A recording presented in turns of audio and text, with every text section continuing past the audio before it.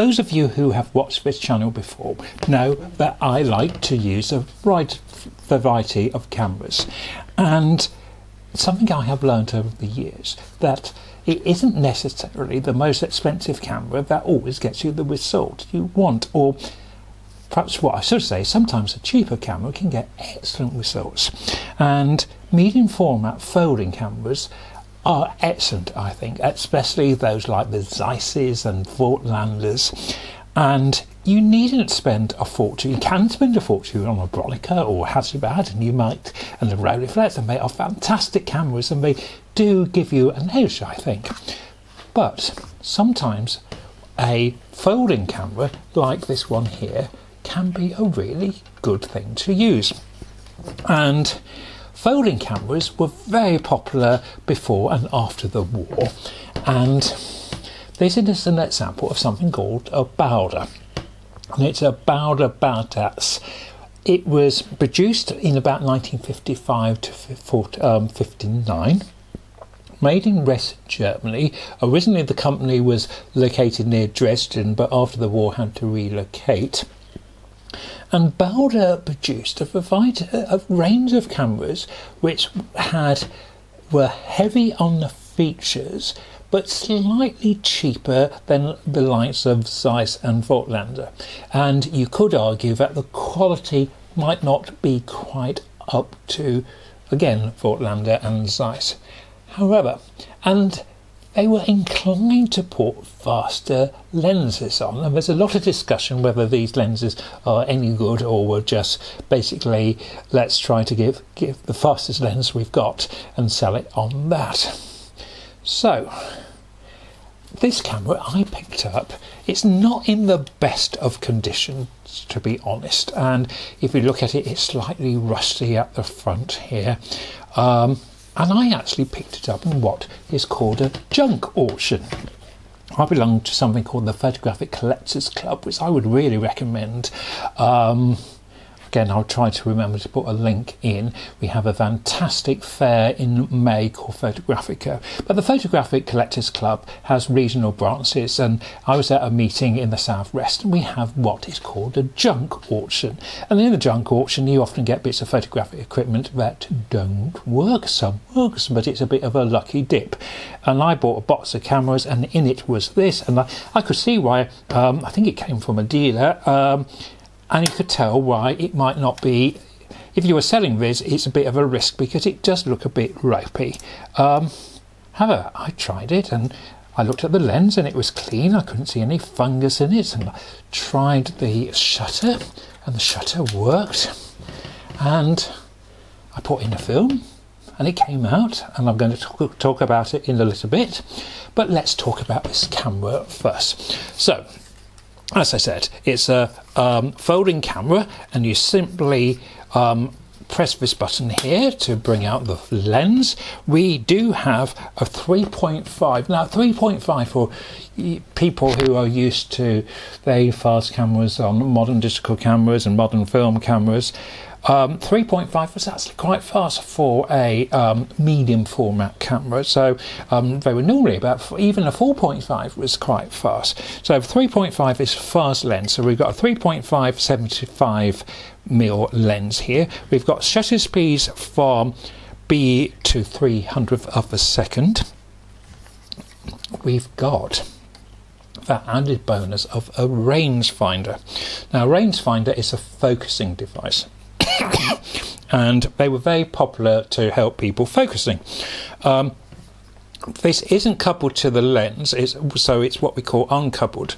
But you move this, when you are taking a photograph, you move this before you take the photograph to focus, and this, in your viewfinder, you will have a double image, and you move this until the two images come together, and when they come together, that will give you a focusing point. It's interesting, this camera is in feet, so it was made for the UK or British Empire market, or the American market as well. So it's in feet, it's not made for the continental market. So you have your distance here. You have to set your aperture manually, and you have to set your shutter manually. So I will go on the Sunny 16 rule, which I was doing today when I used the camera. So you do your focus, set your aperture, set your, and then take, and then wind on. Now, this is another interesting feature about this camera, because to wind on, it has a ratchet, and you actually wind back, then wind forward. And there's a counter. Now, to load this film, you have to obviously open the back of the camera, which is a little bit stiff. Like opening the camera, it's interesting again how you've got these little film bits which come out to make the loading of film more easily. So you load the film manually, then this is where the camera is slightly different. So you load the film, and there's a little red window which is normal on the back. Now what happens is you ratchet this on until we get 1 in the window. You then close the window like that.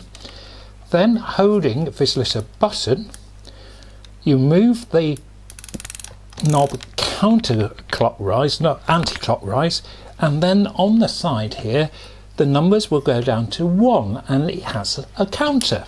So instead of using the window, so it goes to 1, so you hold that anti-clockwise until you get to 1, and then when you take your photograph, wind on, it will move to 2.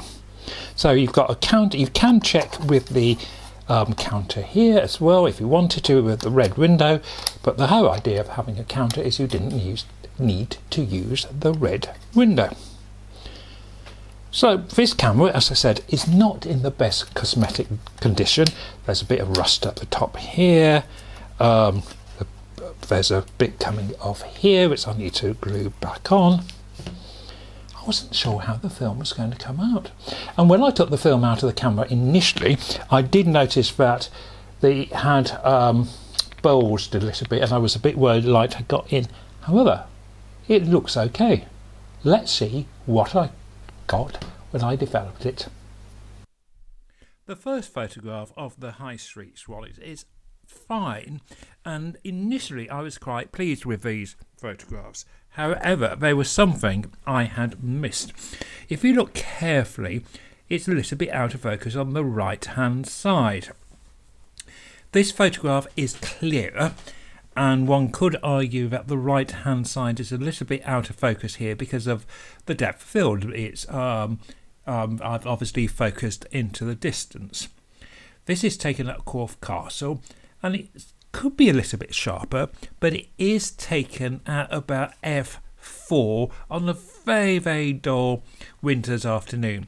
The weather here was absolutely atrocious, so in one sense I'm quite pleased with these photographs. They are, considering the weather condition, they are absolutely fine. Because we are using medium format, we can enlarge to quite a size if we wanted to, but there is a little bit of softness, and there's definitely something happening on the edge. And I think it's what was quite common with some of the slightly cheaper cameras, in that the edge of the camera wasn't always straight. The bellows would bend in a little bit, and the problem with the bellows bending in a little bit is you get this uneven focus. I have noticed it on some folding cameras before, and you could easily miss it. When I first developed this film and looked at it from a distance, it all looked fine. It's only when you scan or enlarge sometimes that you actually see the true problems. So this camera, I can see again why someone would actually put it into a junk auction. However, I've enjoyed using it, and sometimes it's really quite nice not to have perfect images. I think these photos have a certain look, definitely a look of a sultry, dull, wet winter's afternoon. But I learnt something using this camera, and I will look out for them again, hopefully in slightly better condition. But if you see a Baldix, don't write it off completely. Thanks for watching. Bye for now.